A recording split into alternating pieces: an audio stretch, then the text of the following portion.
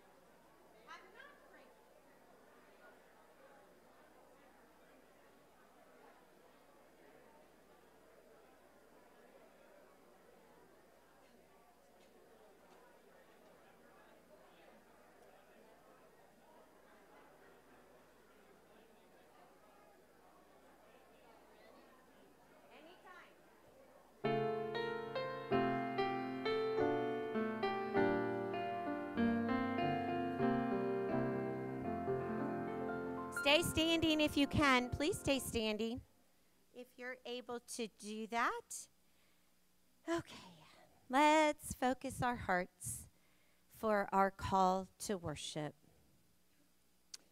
You are holy, O you who are enthroned on the praises of Israel.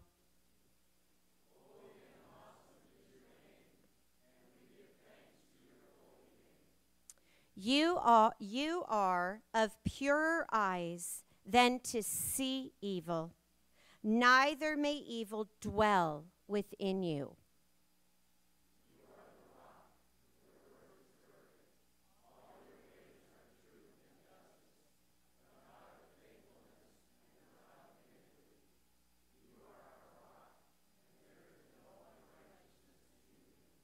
You are kind in all your works, and holiness befits your house, O Lord, forevermore. Amen. Amen.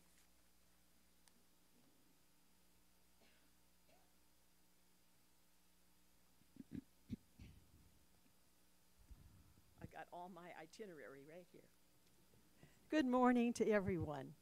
It's such a beautiful day. And I brought my hymnal, and it's the same hymnal as you all have out there. But you might see that it's about ready to just fall apart completely. The pages are, bendable.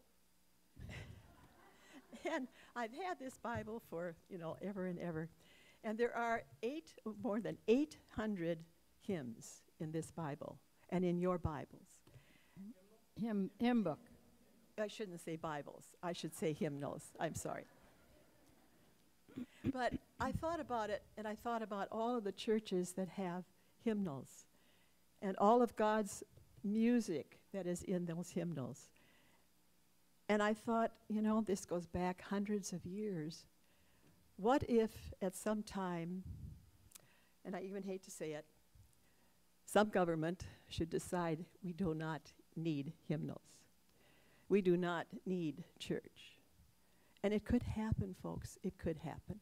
Not in my time, I hope, or even in yours. But who knows?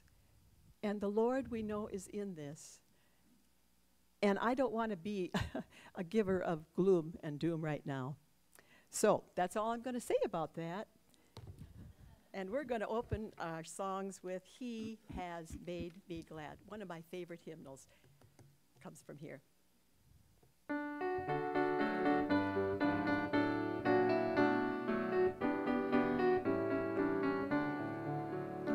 I will enter His gates with thanksgiving in my heart. I will enter His courts with praise. I will say this is the day that the Lord has made. I will rejoice for He has made me glad. He has made me glad. He has made me glad. I will rejoice for He has made me glad. He has made me glad. He has made me glad. I will rejoice for He has made me glad. I will enter His gates with thanksgiving in my heart. I will enter His courts with praise. I will say this is the day that the Lord has made. I will rejoice for He has made me glad. He has made me glad. He has made me glad. I will rejoice for He has made me glad. He has made me glad. He has made me glad. I will rejoice for He has made me glad. I will rejoice for He has made me glad. Made me glad. I'm going to let you sit down, please. One of my favorite hymns, How Great Thou Art. Let's sing it together.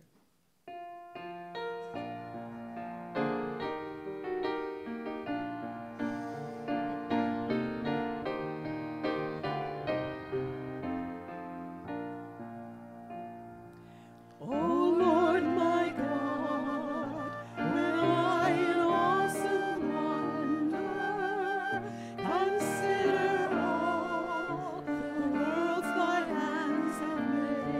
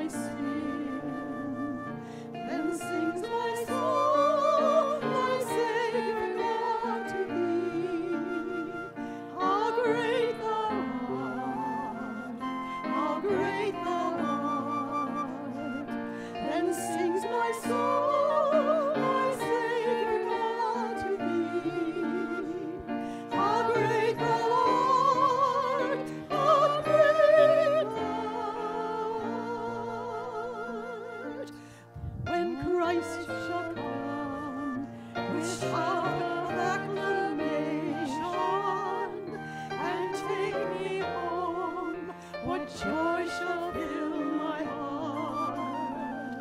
Then I shall bow in humble adoration and there proclaim, my God, how great thou art. Then sings my soul, my Savior God, to thee.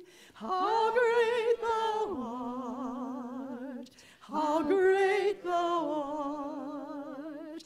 Then sings my soul, my Savior God, to thee. How great thou art, how great thou art. Amen.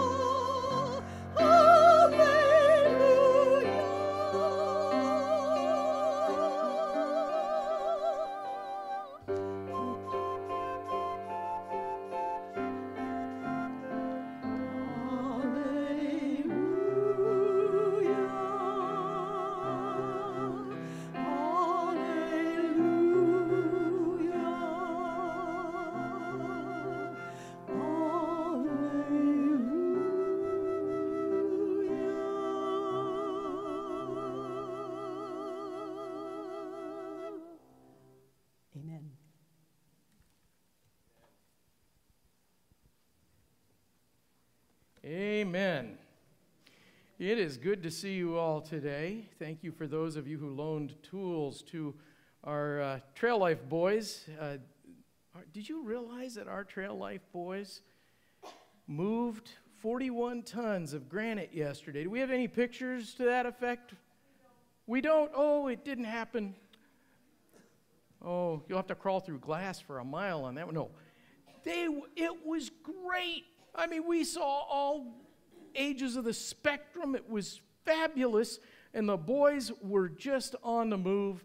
And so if you loaned tools for that activity, please, you can pick them up when you go out the doors. Main doors are on the right-hand side of the front of the building, and you can get your stuff there, but thank you for that.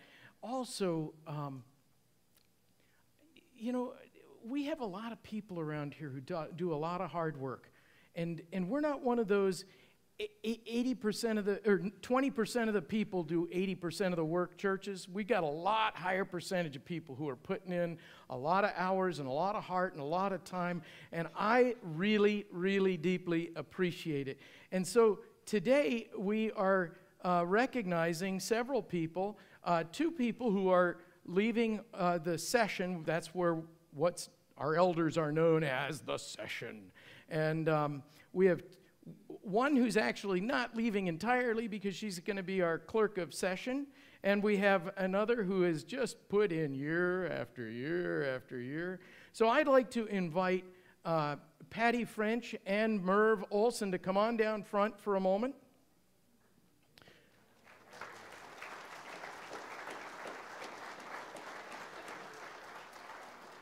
Come up here, please. So, Merv, we know how much you have spent time working on the building that we have here. And it's been a long, how many years have you served? About 9.5. About 9.5. I think he took an extension. So, Merv, we want to thank you for all the years you've put in, all the service that you've given to this church as an elder, as a spiritual leader of this church. Thank you. This is a replica of the temple. And so it's very appropriate. It's all unto the Lord. Amen. Amen. Thank you. Patty French, I don't know how much you know this lady does. She does a lot. And I can't even go over it all now because it would take way too long. But Patty is my go-to person for just about anything that comes up and hits me in the face, which is a lot of stuff. And she's great at organizing. She's worked on the stewardship and finance team. She's been our treasurer. She's now in the office doing financials. And of course, she's going to continue as clerk of session. And the reason I got these shofars was because Patty is always, well, she's not blowing her own horn. She's blowing the horn that says, hey, we've got something to look after here. Hey, everybody over here. Hey, we've got to go do this. And usually she's the first one there to serve. So we want to thank you, Patty French, and we're grateful for you. And stay right here. And there are 4 more people I'd like to invite forward who have served as deacons. Will the Rognesses please come up? Are the Adams here? Are the Adams here? Oh, okay, so we'll come on down, Dick and Marie Rogness. Rogness. Say that with me. Rogness. Everybody wants to pronounce it differently.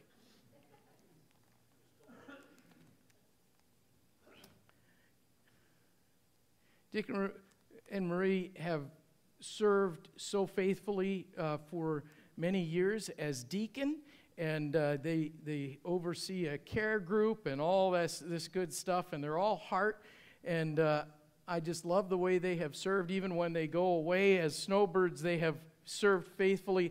And it's all wrapped up so nicely.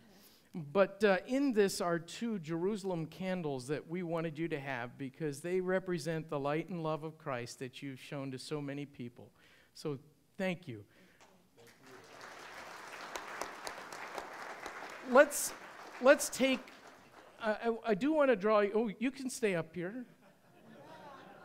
All right, they're already halfway down.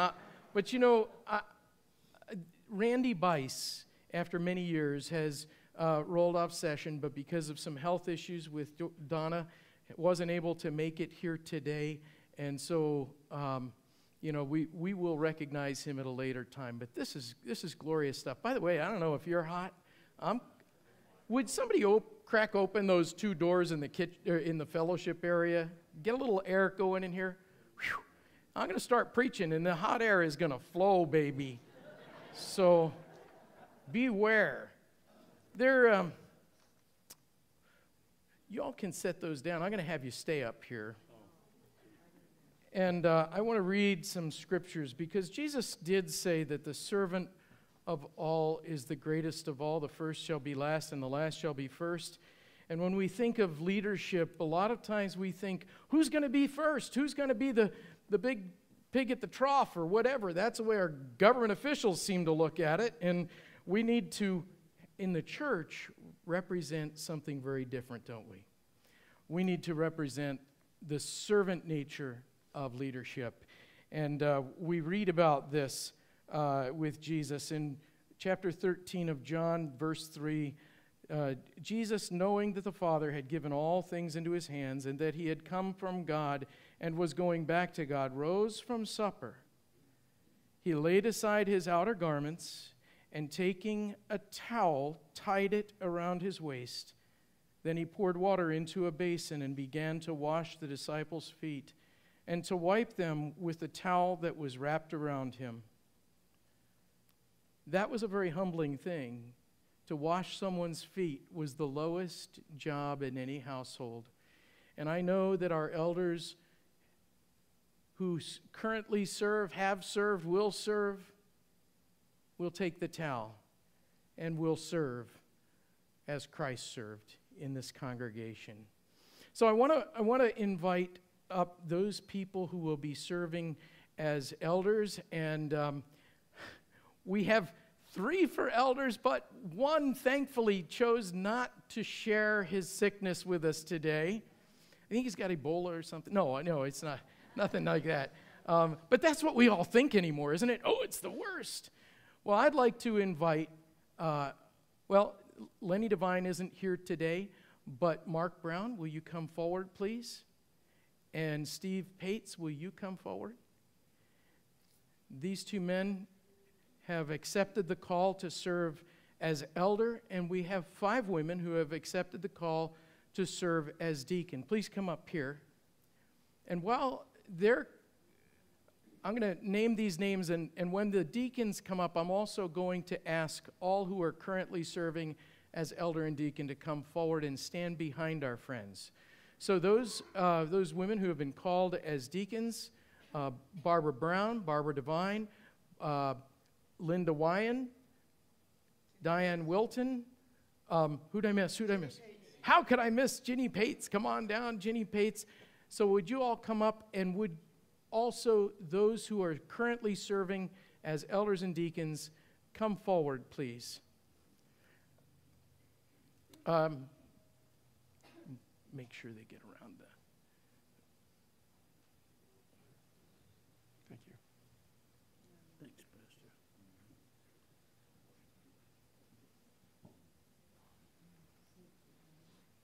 Thank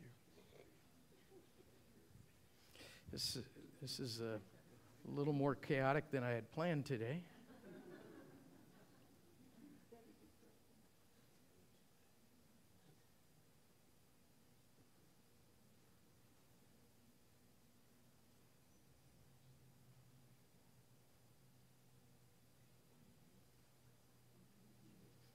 Okay, Betty, you're going to need to stand behind them since you're serving currently.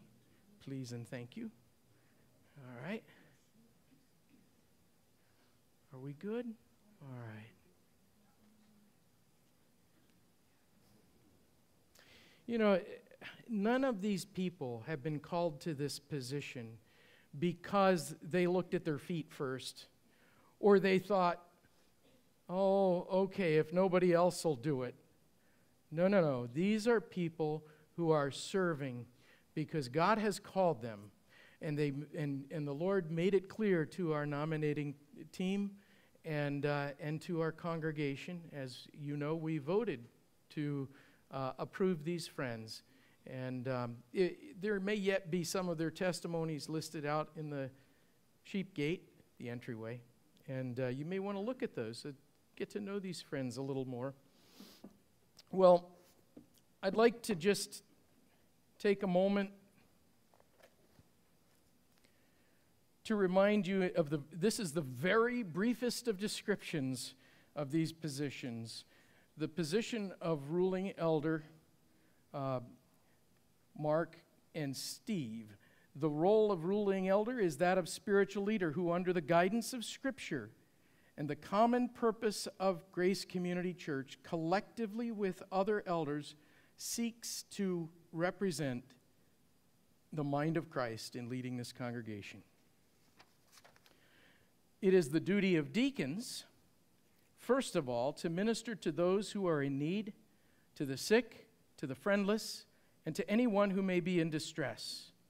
They shall assume such other duties as may be delegated to them from time to time by the session.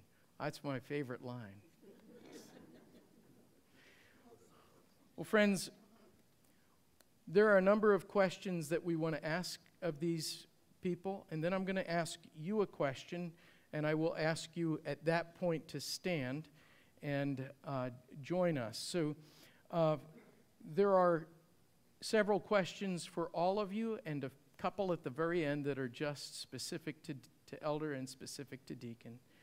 So, dear friends, do you affirm your faith in Jesus Christ as your own personal Lord and Savior, do you? Yes, we do. Do you believe the Scriptures of the Old and New Testaments to be the Word of God, totally trustworthy, fully inspired by the Holy Spirit, and supreme, final, and the only infallible rule of faith and practice, do you? Yes. You can be a little more robust about this, friends. Let's not be timid. Do you sincerely receive and adopt the Westminster Confession of Faith and the catechisms of this church as containing the system of doctrine taught in the Holy Scripture? Do you? Yes, I do. Better. Do you promise that if at any time you find yourself out of accord with the system of doctrine as taught in the Scriptures and contained in the Westminster Confession of Faith and the catechisms of this church, you will, on your own initiative, make known to your church session the change which has taken place in your views since the assumption of this ordination vow? Will you? Do you? Yes, I do. Good. Do you affirm and adopt the essentials of our faith without exception? Yes, I do. Do you subscribe to the government and discipline of the Evangelical Presbyterian Church? Do you? Yes. Do you promise subjection to your fellow presbyters in the Lord? Yes. Have you been induced, as far as you know, in your heart to seek the office of holy ministry from love to God and a sincere desire to promote His glory in the gospel of His Son? Yes. Do you promise to be zealous and faithful in promoting the truths of the gospel and the purity and peace of the church, whatever persecution or opposition may arise to you on that account?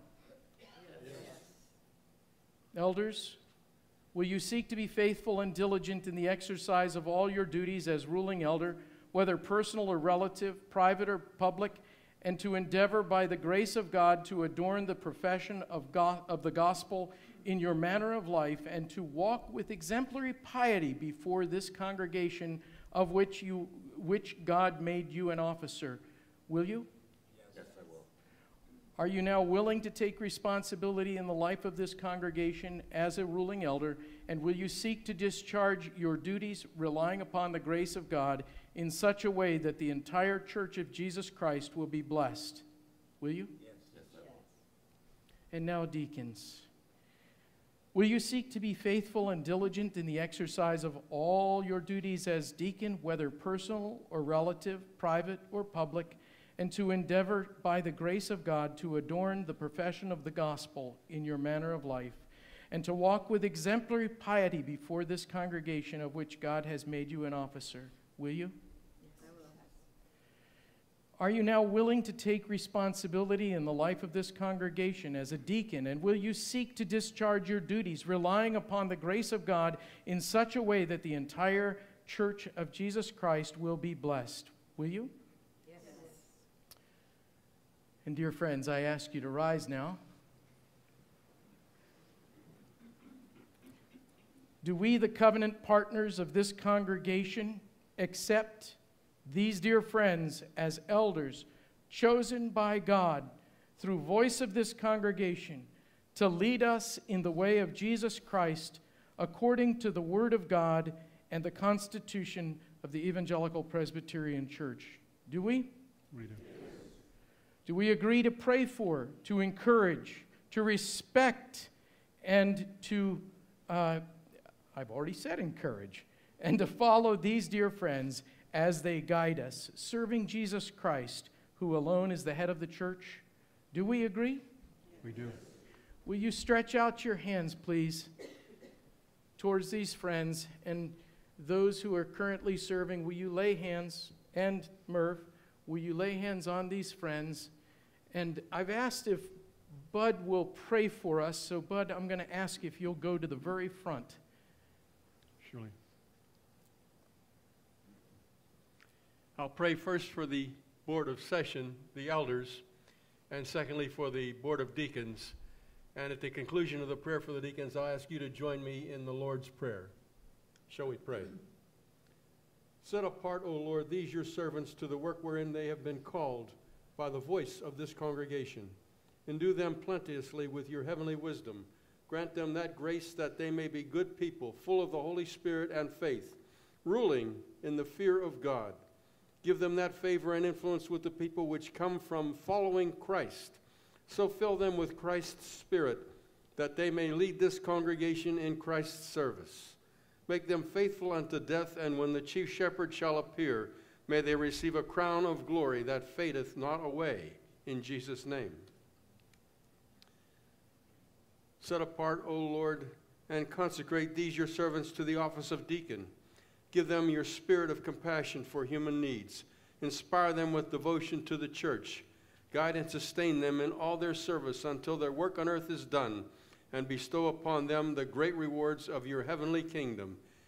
Now hear us as we pray together the Lord's Prayer, saying, Our Father, who art in heaven, hallowed be thy name.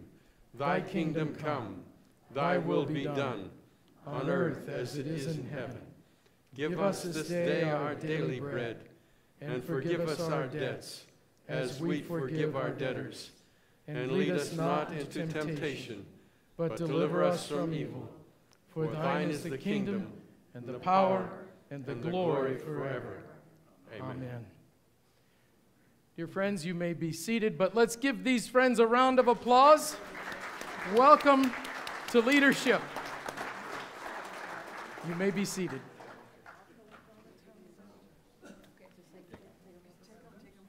Pastor Cliff has asked that I read only the first 7 verses of chapter 3 in Genesis today,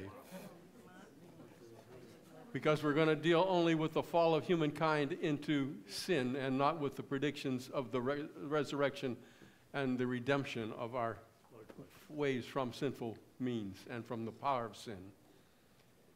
This is Genesis chapter 3, the story of the fall of humankind into sin. And remember, when Adam and Eve sinned, they were all of humankind. Now the serpent was more crafty than any other beast of the field that the Lord God had made.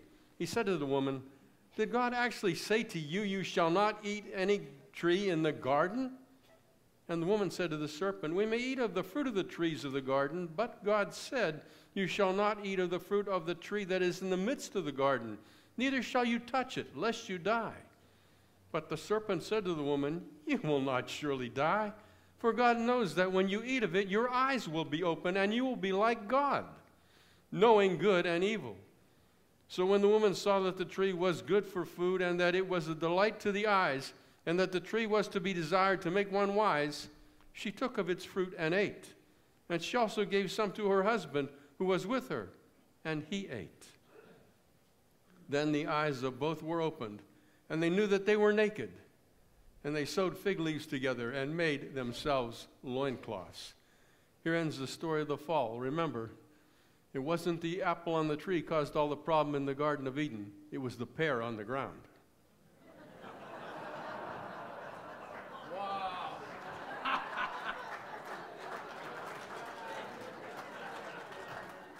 Amen. Thus saith the Lord. The sermon is ended. I had to take the robe off, friends. Otherwise, I'd be passing out up here. Thank you for cracking open those doors. If you get a little too chilly, feel free to get up and close those doors. But we're going to heat up things here.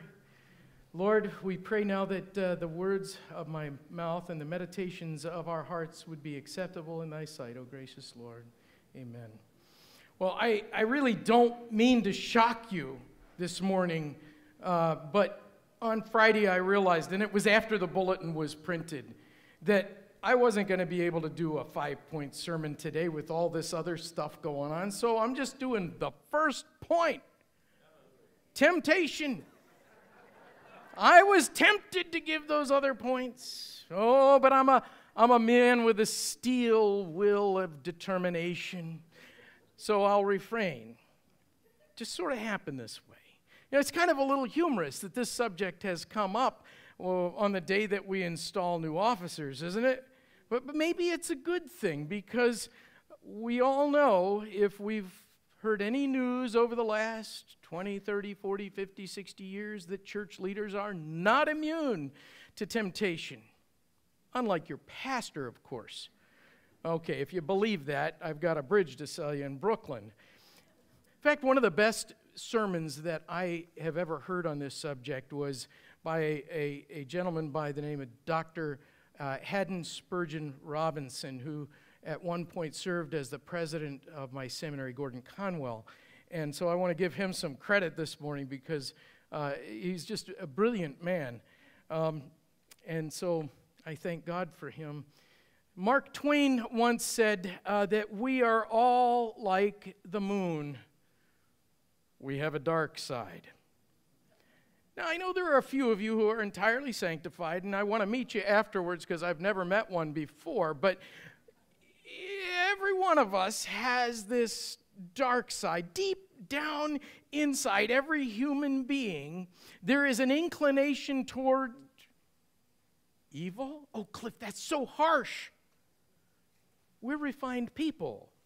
Yes, deep down inside of every person, there is an inclination towards evil. There's a fascination with the darkness of sin. 20 years ago, I received a call from my cousin who was highly distressed and not happy at all. And as I listened to him, I was very shocked and saddened to hear that his pastor had had an affair with a church member. It was shocking because the pastor was and still is a very close friend of mine. I looked up to him as an older brother in the Lord. I looked up to him as a young pastor, as a mentor to me. I looked up to him as a man who set the pace in faith and ministry. In fact, my cousin had been the chairman of the search committee that brought my friend to the church, and the reason they did was on my recommendation. Well, that was one of the reasons. My cousin said that this was so egregious and damaging to the church that they were going to have my friend removed from the pulpit. How sad. I felt like I let my friend down, I let my cousin down, I let the church down. I felt terrible that my friend, who was and is a brilliant preacher with more degrees than most people, he just in a moment, in a twinkling of an eye, had risked his reputation, his education, his church, his marriage, his friendship with me, his family, his future, on something which promised nothing but sorrow and heartache. Maybe you know someone like this. I found myself wrestling with all kinds of questions and emotions. What happens in a person's life who does that? What was it that caused him to turn his back on all that he had given his life to? I realized in that moment that I was actually asking those questions that weren't simply for him, but about myself. What is it that causes someone to mortgage everything to which they have given themselves on to pay the high price of sin? Why would they mortgage their whole lives that way? What is it that lures us to destruction? It's a question we all face, isn't it? You're a Christian, so temptation is going to dog your path, probably has your whole life ever since you made a commitment to the Lord. That's usually when sin really starts to tempt us, okay? And trips us up, hurts us. Where do we usually fail? We usually fail in relationships, isn't that right? It's true. Temptation, at least succumbing to it, is highly destructive. And friends, I would say that when it comes to relationships, even those of us who are most mature in the Lord know how to screw it up somehow. So the question that we all have to face someplace in our lives is, how does this tempter work? How does this tempter come to us? How does he destroy us? Here, early in the ancient record, we have one of the themes that's woven again and again and again throughout the Scripture. It's the theme of sin. It's the destructive power that it brings into our lives. What we have in Genesis 3 is a case study of temptation. And as a case study, what you want to do is to get rid of the independent variables to study the thing itself. At least that's what Dr. Robinson would say. Certainly, as Eve approached is approached by the tempter, there are many things that weren't true of her that might be true of us. Have you ever thought about that? Wow. I mean, I know as kids we probably all ask questions like, did Adam and Eve have a belly button? I don't know. But there are things they didn't have. Probably not that either. For example, Eve has no poisoned blood in her veins. She doesn't have a heritage on which she can blame her sin. Eve comes as Adam did from the direct creation of God. And when God created Adam and Eve, God declared that the creation was very good. Unlike people today, she wasn't born with a sin nature. Now some of you are going, oh, those cute little babies. Let me tell you what. How long does it take for a baby to sin? I'll let you measure that. I just know that when my daughter was 6 months old and I said, you don't touch that clicker, she had to touch the clicker. Isn't that the way that works? Oh, and on it goes. But it's just a little clicker and it's just a little baby. You know, David said, I was born into sin from my mother's womb, from my birth. And we all are. We're all born into a world that is sinful. And we've all inherited a nature from Adam and Eve. What's more, Adam and Eve live in a perfect environment, don't they?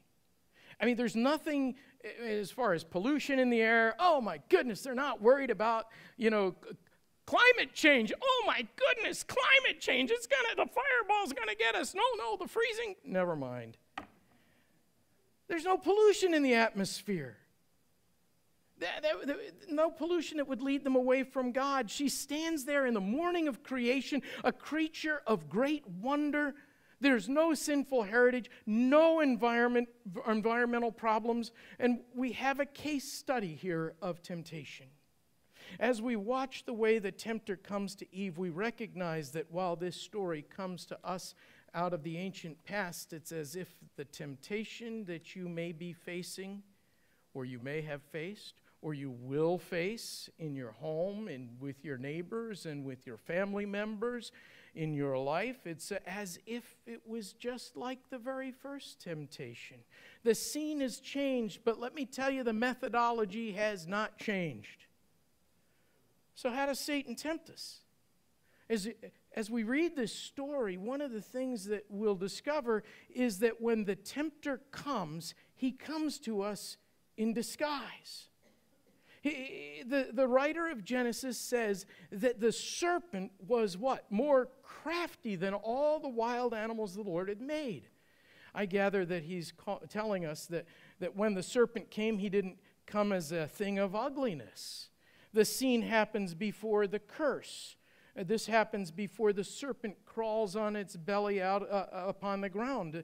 There are no rattlers there to warn of an impending poison. No, there's nothing there that would have made Eve feel alarmed at all. So when Satan comes to you, he doesn't come as a coiled snake. He doesn't come with the roar of a lion. He doesn't come with a wail of a siren. He doesn't come waving a red flag. Satan just slides and slithers into your life, doesn't he? He comes and he seems almost like a comfortable old friend. There seems to be nothing about him that you would dread. The New Testament says that he comes as an angel of light, a minister of God. Oh, boy, that causes you to stop and pause. He sometimes even comes as a minister of righteousness.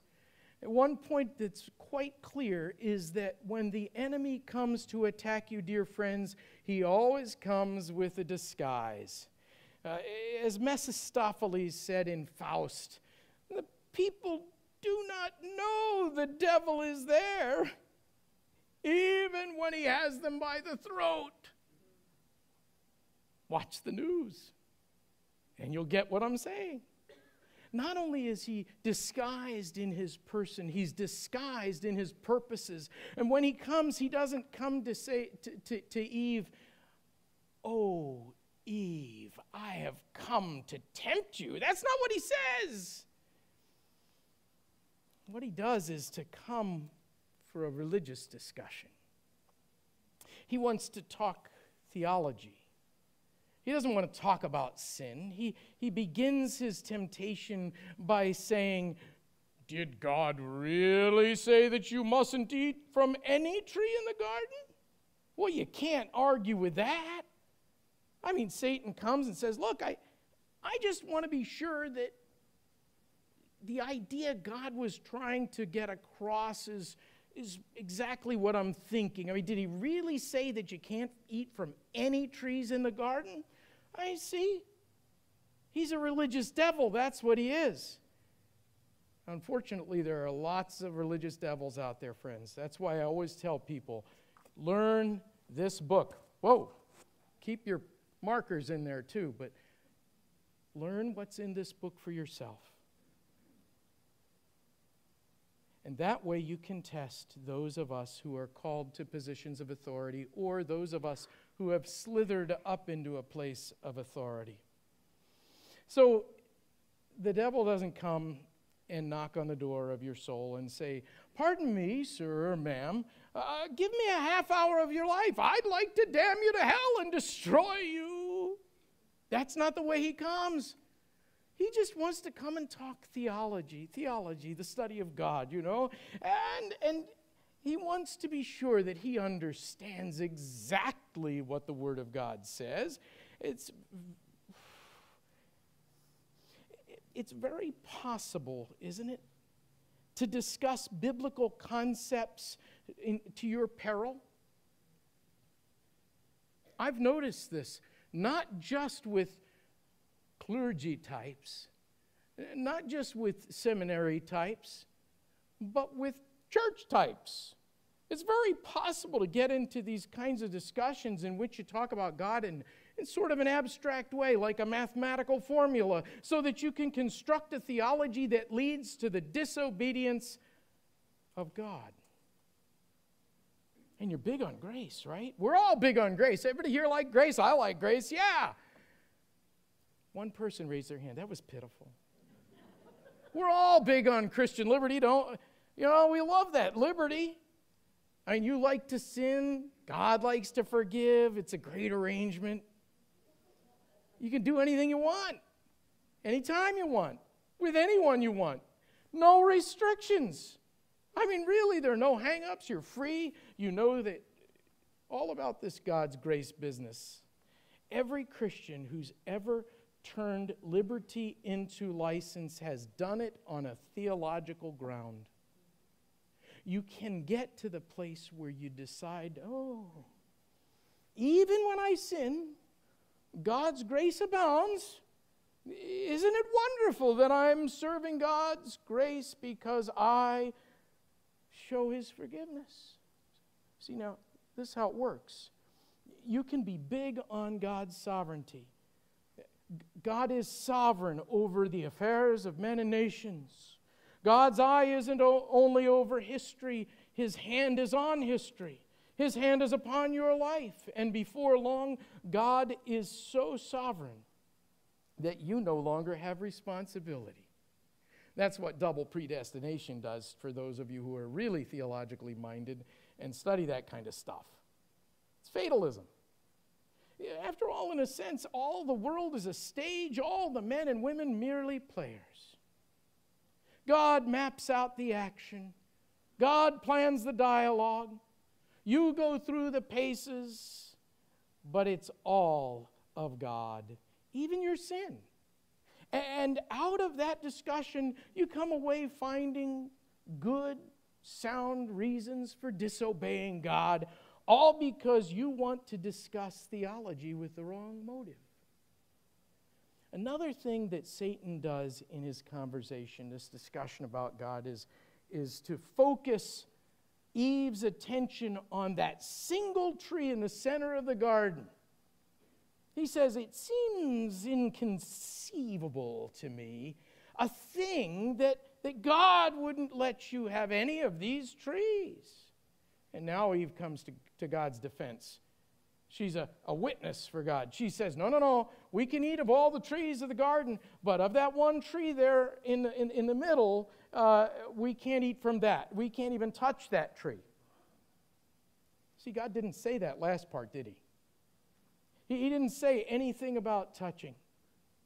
But one of the things people do in defending God is to become more righteous than God, to become stricter than God. I mean, this is one of the problems of those who are more conservative. I would identify with that. Those of us who are more determined to look to God's Word as our final authority for matters in faith and practice. And so this is one of our sins. We want to be like the Pharisees and build an extra hedge. Well, that was one of the things that the Lord Jesus Christ couldn't stand, couldn't abide by. Well, what happens is we not only look at God's commands, but we think that we're holier if we go beyond God's commands. And there's destruction in that, dear friends. Eve makes it a point to say, you know, we can't taste it. We're not allowed to taste it. We can't even touch it. And what Satan has done, of course, is to focus her mind, what? On all of the trees of the garden? He was focusing her mind on the clicker. He was focusing her mind on that one thing that she wasn't supposed to eat of. Sometimes you wonder how people could turn their backs on all the good things that God has given us, all the blessings that have been poured into our lives, and we just throw them away for a single sin in our lives. I mean, and the answer is that we really haven't seen the things that God has given us as blessings. We might have sort of in passing acknowledged them, but ultimately if we understood them as blessings, we wouldn't turn away from them. See, Satan shifts the focus, and that's the one thing that you want so desperately that you'll do anything to get it. It becomes the focus of your life, and everything else God does, you tend to kind of put in the back seat of a very long bus. So Satan comes in a disguise. He conceals who he is and what he wants to do. The second thing that you discover is that in his attack, he attacks God's word. Eve responds, we may eat from the trees in the garden, but God did say you must not eat of the fruit of the tree that's in the middle of the garden. You must not touch it or you will die. And Satan does what? He throws back his head and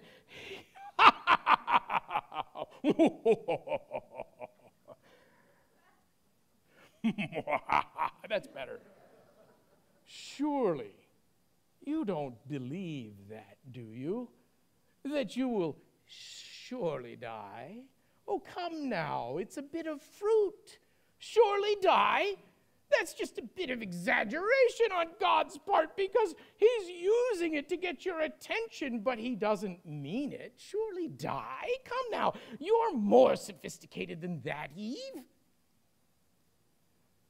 You're too aware to believe that the God who gave you this marvelous garden and all these trees and this bountiful fruit is going to be excited about your taking that one little piece of fruit.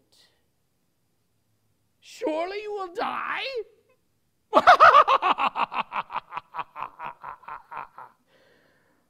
You don't believe that, do you? God certainly doesn't mean it. I can assure you of that. How easily we fall into this trap, how easily we can come to believe totally in the Bible as God's authoritative, inerrant word, but on some particular issue that's an issue between me and God, I have my own interpretation.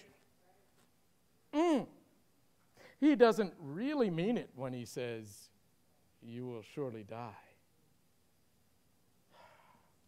For thousands of years and with billions of people, Satan has repeated this lie over and over and over again.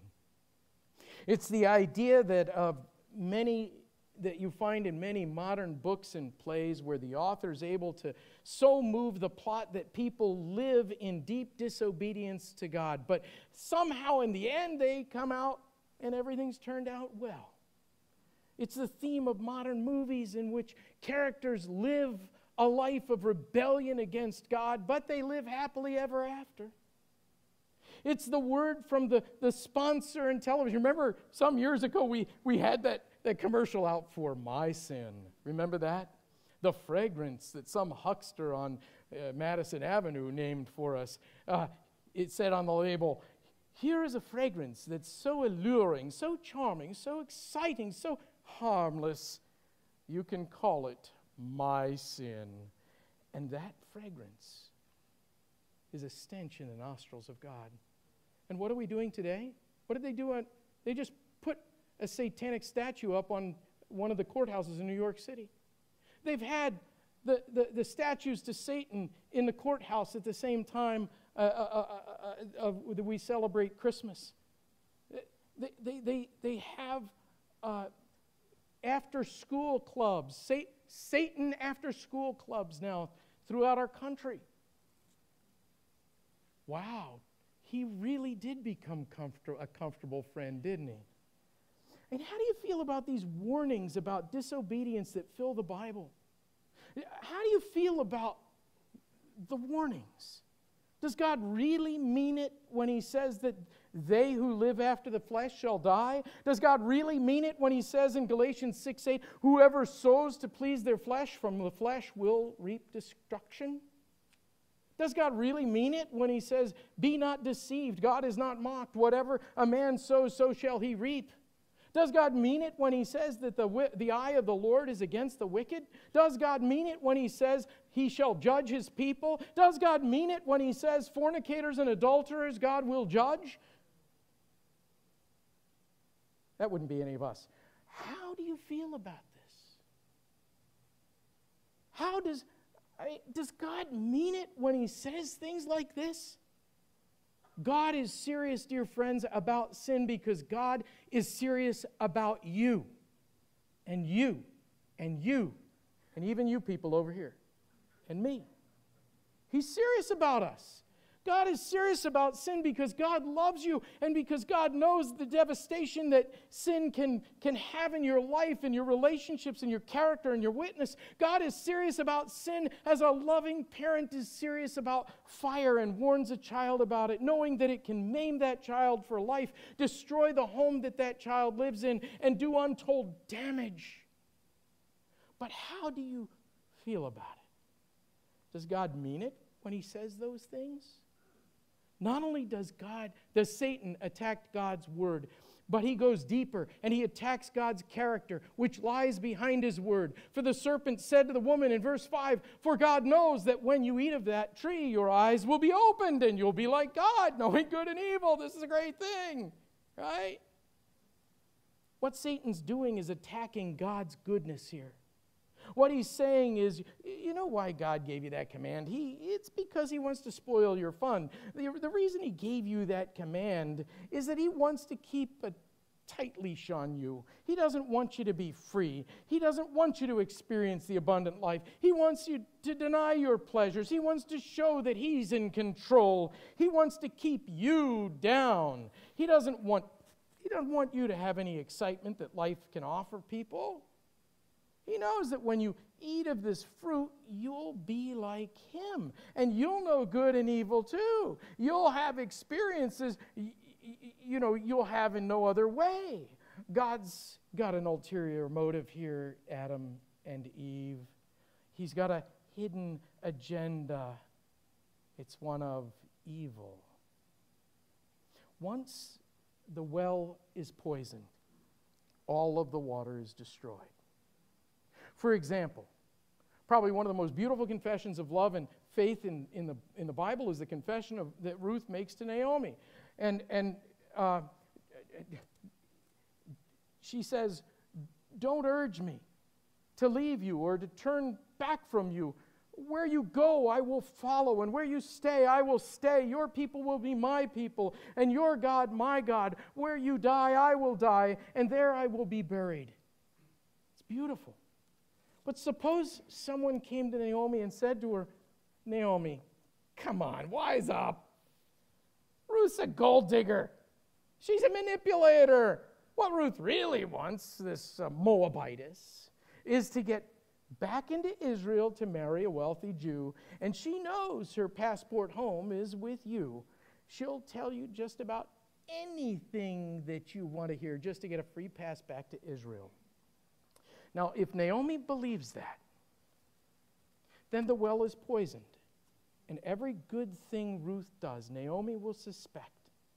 Every kind word that Ruth will speak, Naomi will reject. When you poison the well, all of the water is poisoned. When you come to the place where you doubt God's word because you really doubt God's goodness, then Satan's done his job. I had to do that. But how easily we do that. All of us have served the prince of darkness and lived in his realm, all of us, apart from Christ. And when we come to the kingdom of God's Son, we have a way of bringing our doubts and suspicions with us. Have you noticed that? Something happens in your life that's difficult and you find yourself asking, well, why? And that question marks like a dagger pointed right at the heart of God. How easily we begin to suspect that what happens in this particular case in our life is really a demonstration that God is against us. Oh, I've heard that from people who claim to be believers. It's striking to me. I mean, we suffer such a twisted will that even when good things happen to us, we doubt God's goodness. Something marvelous comes into your life, something unexpected, and you're delighted, and then all at once there's a shadow that crosses your mind that before long, all this is going to be taken away. That God really doesn't want me to enjoy the expansion of his goodness into my life. Just as I get to enjoy it, he's going to snatch it back like some cruel, sadistic parent. So we knock on wood and we smash at the heart of God. When you doubt God's goodness, you'll doubt his word. You'll see God as restricting you, as holding you back. And the work of temptation is done.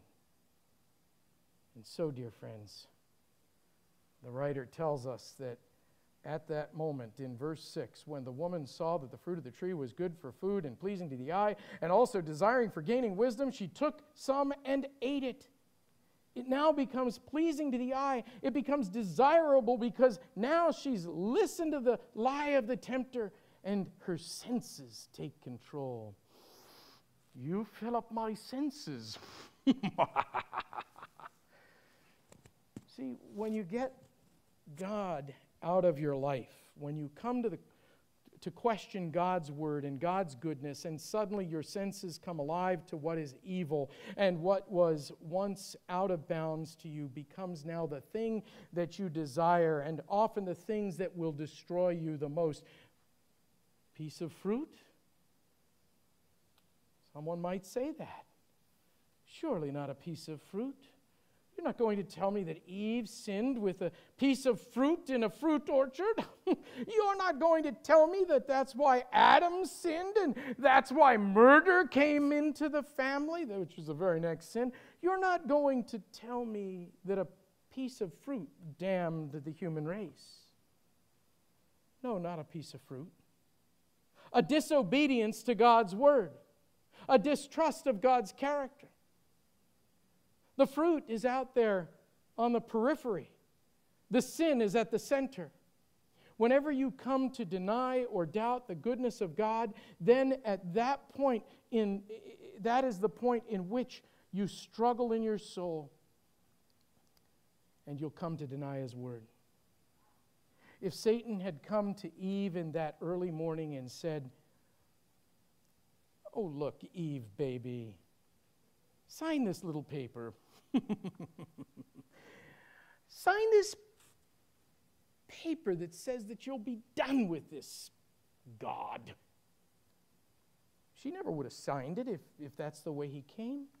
When Satan comes, he never comes dragging the chains that are going to confine us. He comes bringing the crown that will ennoble us. He comes offering us pleasure, expansiveness, money, popularity, freedom, enjoyment, and the biggest house in Sun City Grand. Oh, I had to say it. I had to go there. In fact, he never really says that there are any consequences at all, just that we'll all fill the desires of our hearts. He's going to fill them up. And it's there that we are destroyed. That's the lesson. The temptations that destroy us strike at the heart of God, at God's integrity, at God's goodness. And when we deny His goodness, we reject His word. When we reject His word, we do so at our peril. And so darkness descends upon the stage of the world in verse 7. We find our two main actors, Adam and Eve, no longer walking in joy and confidence and freedom before the Lord. Instead, they are naked. Well, before they were naked and not ashamed, and now they are naked and they are very much ashamed. And they are cowering behind fig leaves that they've sewn together. Their rebellious doubt and disobedience has driven them into darkness and fear. They're separated from God. And as the curtain falls, we're left to wonder if there's any hope for Adam and Eve. Is there any hope for humanity? And guess what, friends? Tune in next time, because we'll find out in our next message from Genesis that God's got an amazing rescue plan. But as we close this morning, I would ask you to hear me well. I do not come to you this morning to give you some sort of uptight religion. Christianity isn't mere morality. It isn't a matter of toeing the line or keeping the rules. You see, being made in the image of God means that we were made for better things. Christianity is about a relationship with a God who loves you so much that He gave you His Son. And every gift from God is good and perfect.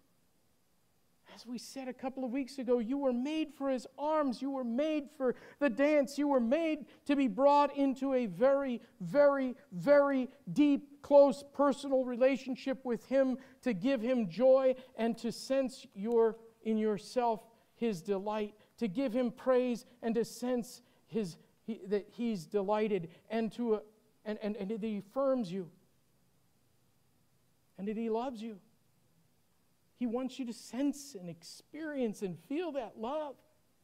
That's what you were called for. That's what you were made for. That's what we need to be human. But we sin and we fall when we doubt God's goodness and disobey His word. So I want to encourage you today. A number of us have taken up the challenge to read through the Bible in a year. Do it. Spend time in this word. Daily, spend time meditating on it. Sometimes it's hard to understand. Sometimes we don't get how all the pieces fit together. But guess what? The more you study it, the more you get. And anything that's hard, any hard reading is usually worth reading. Okay, maybe not chemistry books, but that's a different subject. As Proverbs 3, verses 5 and 6 encourages us, I want you to remember these words. You might even memorize them. In fact, you can say these with me. So I'm going to repeat a phrase. Repeat this phrase by phrase. Trust in the Lord with all your heart and not in your own understanding. In all your ways, acknowledge Him, and He will make your path straight. Trust in the Lord with all your heart and lean not on your own understanding. In all your ways acknowledge Him, and He will make your path straight. It's a daily thing. It's a minute-by-minute thing. It's a beautiful thing. It's a powerful thing. It's a freeing thing. Amen? Thank you for being so patient today. I hope and pray that God's Word has been a blessing to your heart. Thank you, Lord Jesus, for your good word. Thank you for your good motives behind your love. May we give ourselves to you, to your will, and to your way, and to your word. In Jesus' name, amen.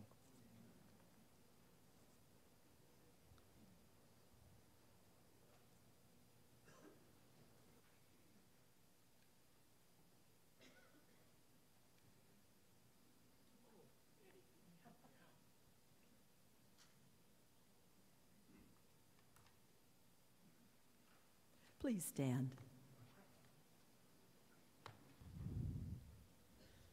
The majesty and glory of your name. Let's sing about it.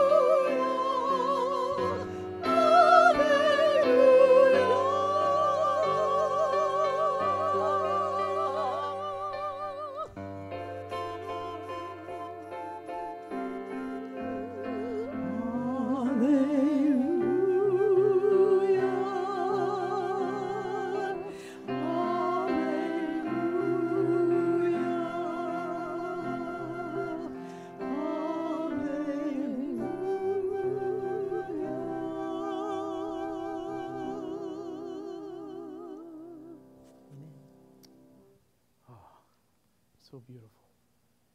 You are so beautiful. I feel a song coming on.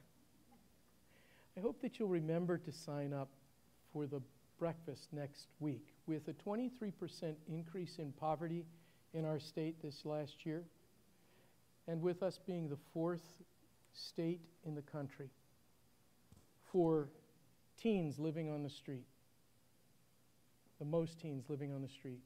I hope you'll join us for my friend James Whitford, 9 o'clock next Saturday morning. I want you to know, having spent the better part of a year working with Mother Teresa in Calcutta, India, that I've never met a more intelligent, more dedicated, more faithful man than James Whitford. So I hope that you'll come and join us for that. He's a wonderful man, and he's an excellent speaker. And now, receive these words that you've heard before from Zephaniah 3:17. The Lord your God is with you. He is mighty to save. He will take great delight in you. He will quiet you with his love. He will rejoice over you with singing. Go there, therefore, dear friends, as ones much beloved by God, of one who rejoices in forgiveness of sin, of one who will receive you as you are, but won't leave you as you are. Go, therefore, dear friends, with that kind of confidence and that kind of joy. In the name of the Father, and the Son, and the Holy Spirit. Amen.